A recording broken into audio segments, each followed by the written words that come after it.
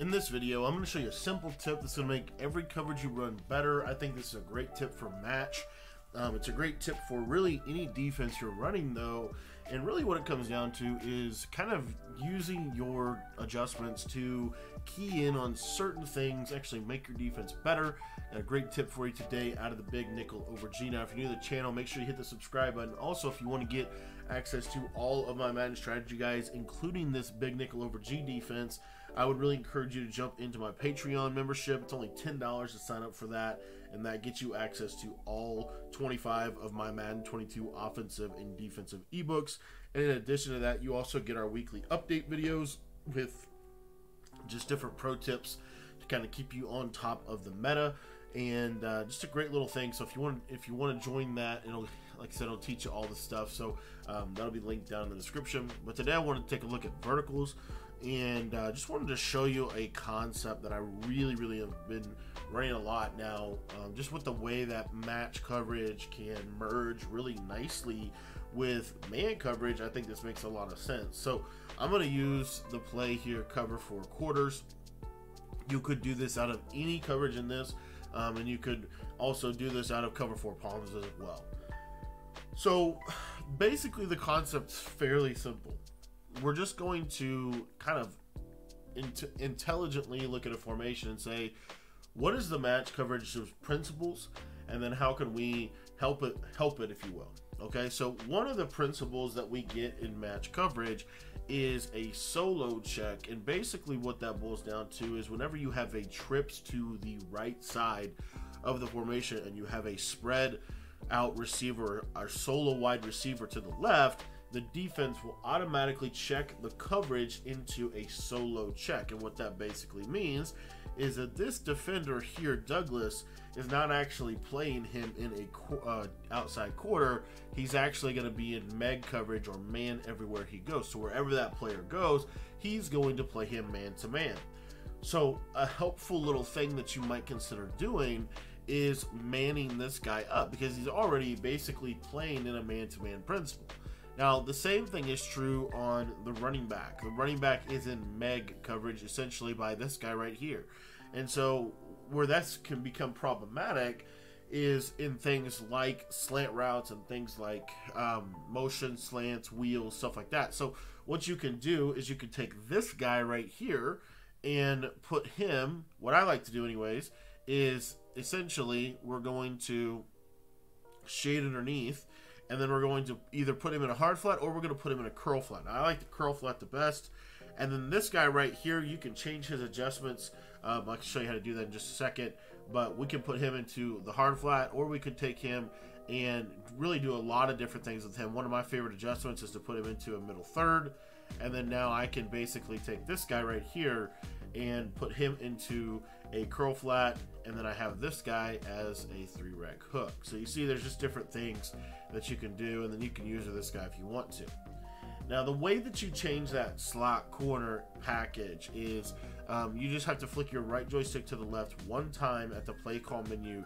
If you look at the package thing here, it's going to say slot corner, so that is going to bring up the slot corner menu. So you can now, what you can do off of this is really interesting. So you can go ahead and take this guy right here and put him in a curl flat.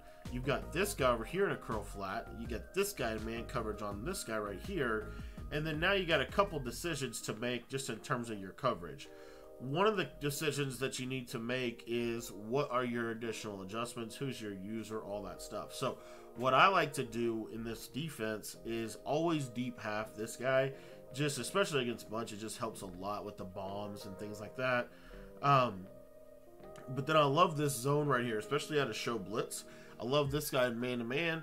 And then you see here the coverage is going to basically be intact. Now, what we can do here on the left side is we can go ahead and drop the linebacker or the D end into a bluff blitz assignment. Now, what a lot of times that's going to do is it's going to have him basically in man coverage on the running back a lot of times. Another thing that we can do that I really like, or another adjustment that I really like, kind of a two-folded one, but I would recommend taking this D end over here and doing one of two things, either vert hooking him or manning him up on the tight end. And what you're going to see here is if they run the play verticals, this is a pretty decent adjustment, and you're going to notice something really cool on this left side. What you're going to notice on this left side is that this inside quarter is going to absolutely bag the crosser because of where he's at on the field. And you're going to see right here, he literally just, I mean, you can't throw that. You really can't throw that. That's a really, really baity zone. The other thing that I like about that zone, a lot of people will try to throw the ball kind of right here. If you throw this right here, that's very close to being a click-off interception. And then the other thing is, because we have this guy manned up, you're going to see that this guy is not going to get dumbed out by anything. He's going to stay with this guy all the way across the field. Now on the backside here, the biggest thing, in my opinion, biggest threat is the tight end wheel. You see that we kind of have bracketed coverage on the tight end wheel, which is not terrible at all. As you can see, real simple. And then this guy right here is kind of lurking, you know, that outside vertical route. You see fairly decent coverage across the board. You've got this bracket coverage down here on the running back. Like I said, that D end is going to basically be in man on the running back. And then as you can see right there, you know, really decent little coverage. Now, the really important thing that I want to drive home here is that you need to always have at least 4 people blitzing. What I mean by that is you want to make sure that when you do this, that you are using a bluff blitz from one of your DNs. If you're going to drop both of them, you're going to use a bluff blitz. That's going to make sure that the game will count that as a blitzer. And then you're going to want to, you know, do whatever other adjustments. So if you want to put him in a curl flat, if you want to put him in a vertical hook, whatever you want him to do.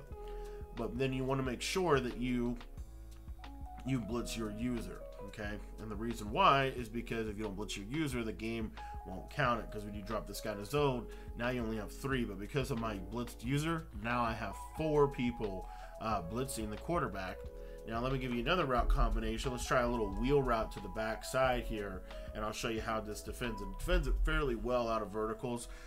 What you're going to see, again, that man coverage adjustment, and then you've got that little kind of bracketed coverage there. Very difficult to throw a wheel route. And then you've also got, again, the inside quarter stuff. So really fun little defense here. There's a lot of other things that you could do on this, honestly. If you put this guy,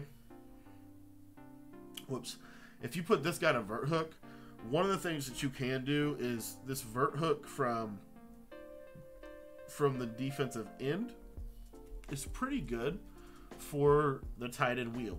I'll show you. So if you and you don't need to really worry about the running backs, you're kind of right there, but you see right there, that's kind of a hard throw, and it's a really tight window to where you could even throw that to make a completion. Okay, and so the real beauty of this is that, you know, you're kind of in a position where this really doesn't, I mean, it doesn't completely stop everything that they can do from this formation, but it does do a good job against some of the best things that they can do. And I think that's an important distinction. But the best things that they can do, right? Let's talk about another one. This smash return play with a skinny post. What I love about this coverage is because we've manned this guy up, this guy is free to help. If there's no crosser, he's free to help. So what you'll see with this is we'll actually should get a double team.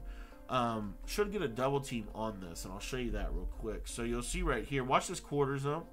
See how he'll lurk that post, and he's got really good leverage. I don't know why he froze at the top, but he's got really good leverage, so he'll be able to lurk that post. I'll show that again real quick.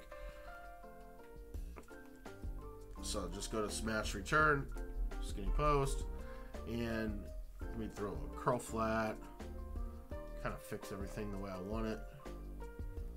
But what you'll see is that this inside quarter, he can either lurk that slant right there, or he can lurk the post. So he kind of does a little bit of both. So, anyways, let me show it one more time. And again, you want to man up that solo receiver. If you really want to man up that solo receiver, honestly, if you're worried about skinny post, you don't necessarily want to man him up, just because of the way the coverage will work. But if you're not worried too much about skinny post, then I would 100% man him up. If you are worried about skinny post, the man up will still be fine. Like, you'll still be fine. So anyways, I'm gonna show you one more time here. Watch this inside quarter. You see him lurking the post up the top. So you get a double team on the post. You also have great underneath coverage with this. You can stop a lot of the stuff that they want to do. And then I didn't even get into corner routes, but because we're in match coverage, The box check on the left side is super effective for stopping corner routes. And I'll just kind of give you just a brief taste of this. So I'm going to go to Z spot and go. And this is the zone that is the best zone in the game for quarter routes. This outside quarter out of a match coverage is really good. And what you'll see here is that inside quarter, because we brought that inside quarter down, he's really free to help out a lot better on the backside dig. So you're going to be kind of in here. You'll see the corner routes completely bagged. And then look at that dig. It's really not that open, as you can see with the coverage. So this is one of the main reasons why I love this defense so much. This is a quarters coverage that you can use out of a bunch, some great adjustments for it.